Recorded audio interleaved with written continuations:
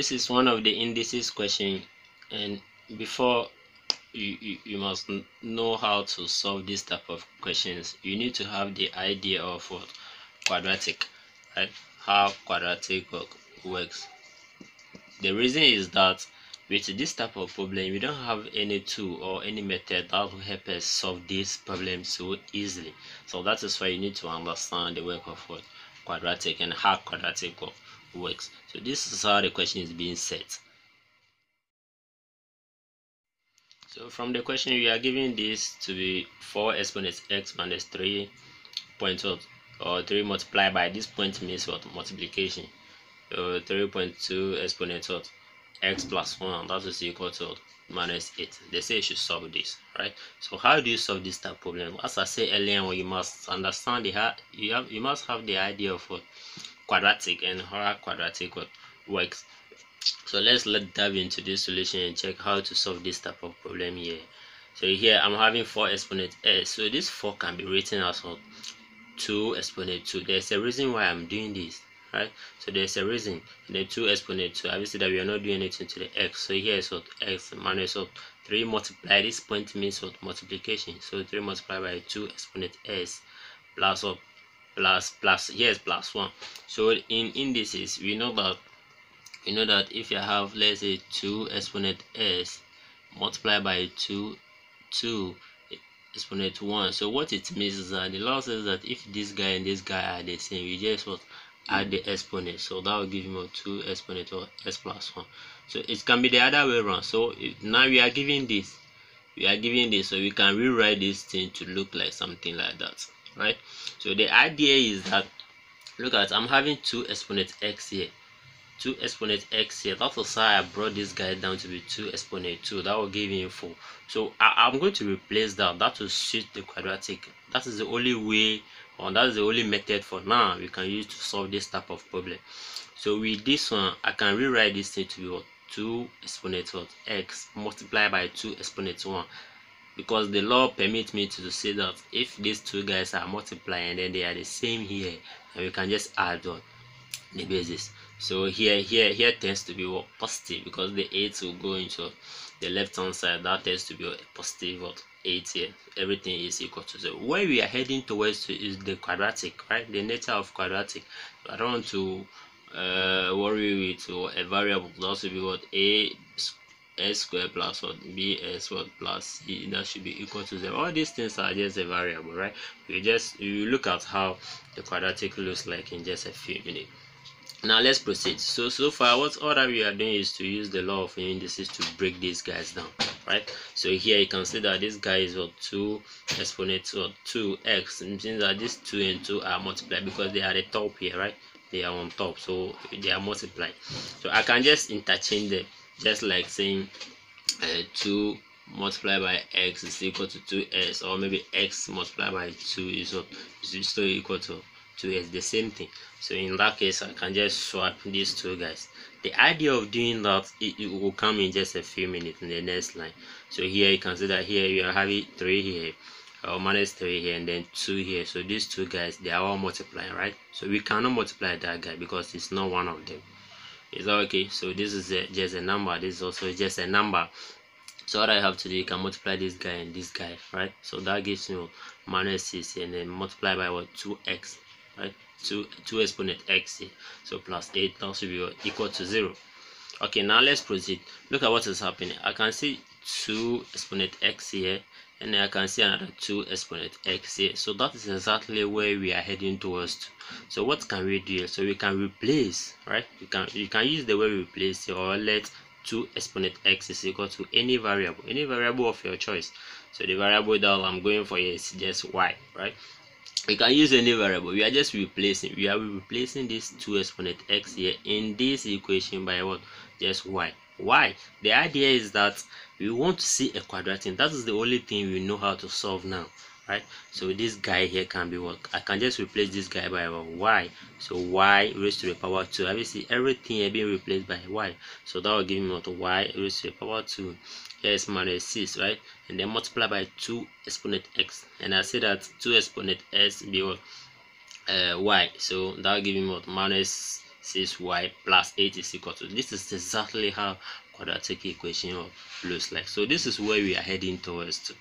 Okay, and now this is, we know how to solve this thing by factorization method or by quadratic formula and so on. But here I'll advise you to use the factorization method. If that one doesn't work, then you can go for a quadratic formula. So now using a factorization method, if you don't know how to solve the quadratic by factorization, you can comment down below, right? Just comment down below. Now by factorization method, when you factor out, your factor should be what? These two guys here. So these two guys, when you factor, you are going to get y minus 2, and the second bracket will be what? Y minus 4, and everything will be what? Equal to 0. Okay, now what do? You solve each bracket up separately. So the first bracket here will give me y minus 2 equal to 0, meaning that my y is equal to 2, and then here too you have y minus 4 for the second bracket equal to 0, meaning that y is equal to 4. Right. Okay, if you enjoyed the video so far, maybe you may consider subscribing to the YouTube channel for more content learning. Just share and comment down below if you have any issue. All right, now look at something. After solving the quadratic, we had y to be equal to 2, or y is equal to 4. Where is this y coming from? From the question they gave us, they didn't give us y. We are the one who brought this y to come and take in charge of what? 2 exponent x. Can you see? 2 exponent x. So this is what we are giving in the question, and then we let this guy replace the 2 exponent x for us to be able to solve the problem. So if you have your y to be what? It's good. So then take this guy away. You are just being in charge, just like a delegation, right? Take care of something for me. When I come back, I'll come and pick it. Okay, so this guy here, we are back. Who was the owner of these two here? That was what? 2 exponential x here. So yeah, you can use the words there, but why this y here was what? 2 exponential. So meaning that we are just going to replace back, right? We are just going to replace by this guy to be what? 2 exponential x is what?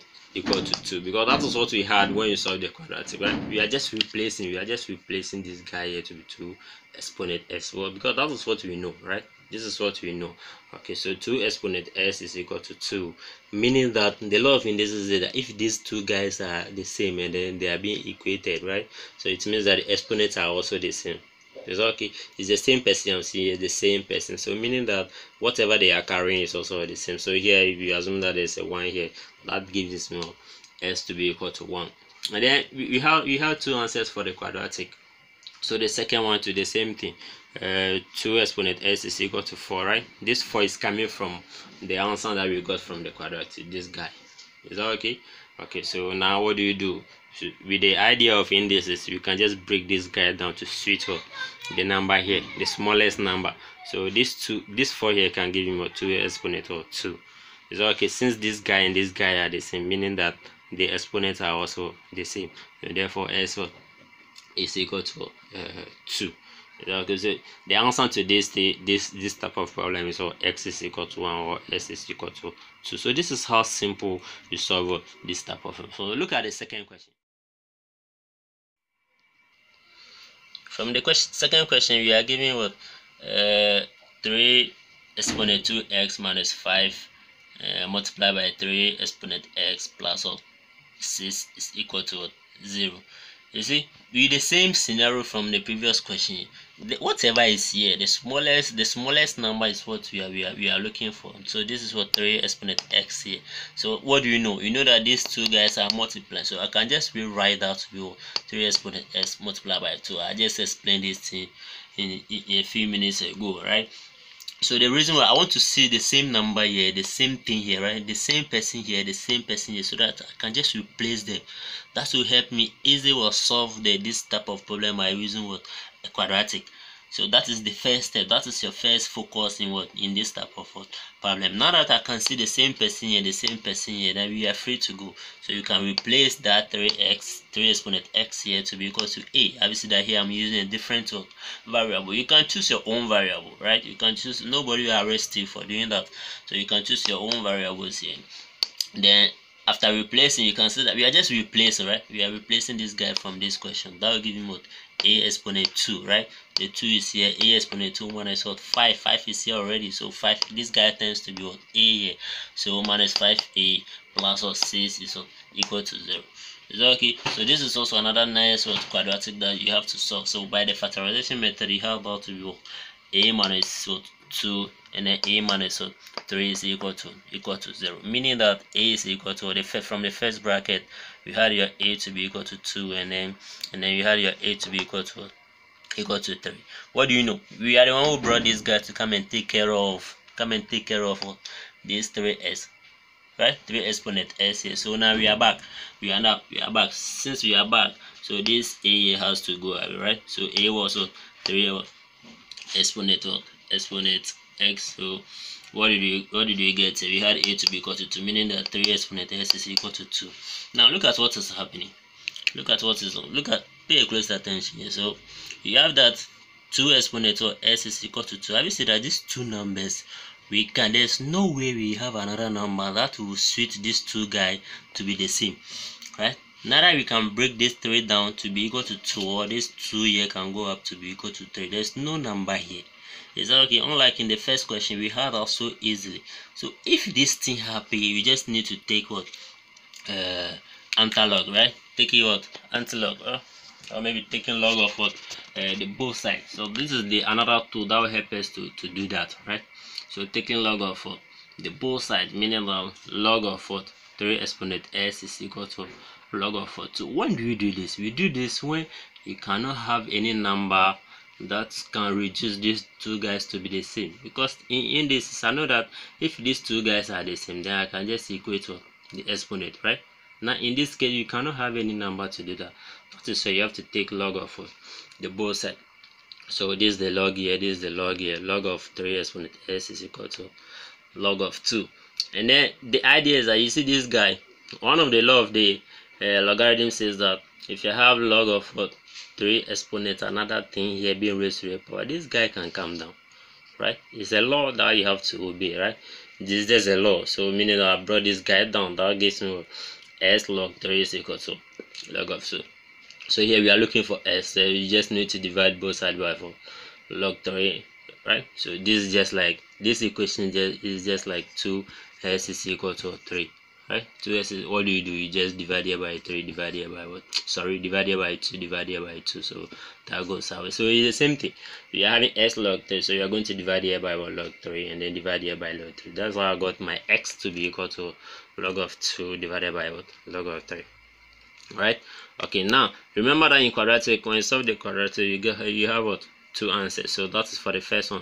So the second one, we had a to be equal to 3, right? So a to be equal to 3. What was the a? A was just a caretaker of what? 3 exponent s, right? So now 3 exponent x is equal to 3. Obviously this is very nice and straightforward, since this guy are the same, right? This guy are the same, then we can just equate to the exponent here. Is that okay? Meaning that s is equal to 1. So we are having 2 answers for what? For x. The first one is log of 2 divided by log of 3, and then the second one is what? S is equal to 1. So this is how very nice and beautiful way you have to solve this type of questions on the indices. So thank you for watching.